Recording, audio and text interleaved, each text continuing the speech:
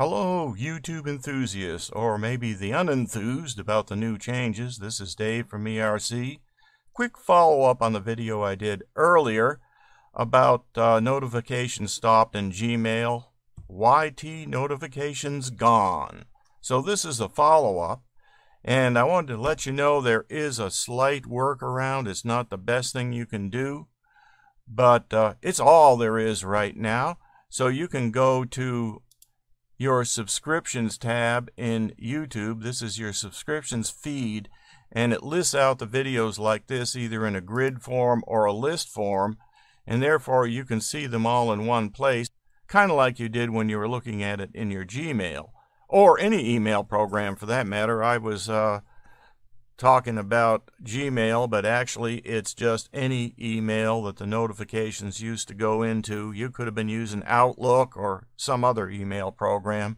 They just quit because YouTube put in these changes and sent out a notice, which apparently most people never saw, that they were removing this feature.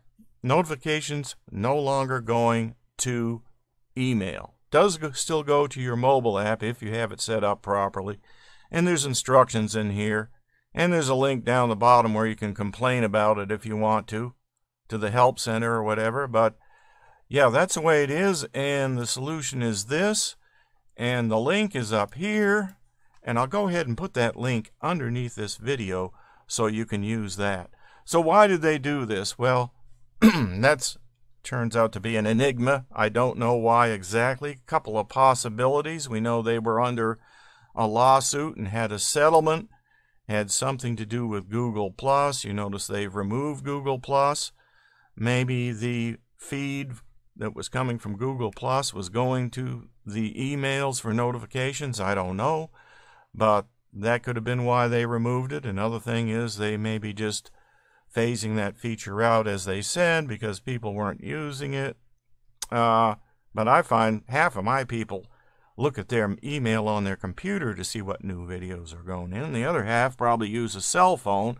So it kind of cuts out half the traffic on my channel, and I think it stinks. But that's what they've done. I don't know if they'll ever undo it. Seems to me like they're going into more of a mainstream entertainment type thing. More like these streaming services where they're probably going to push their little brands and make it more of a TV show than a UTV show. So I don't know. That could be what their whole business plan has changed, and their business model is changing, and this is what they're doing. So that's some possibilities to think about, and I'm sure we'll find out eventually. But that's it for now. This is Dave signing out, and I hope that link in the description helps you, so at least you can see all of your subscriptions that came in one place. Talk to you later.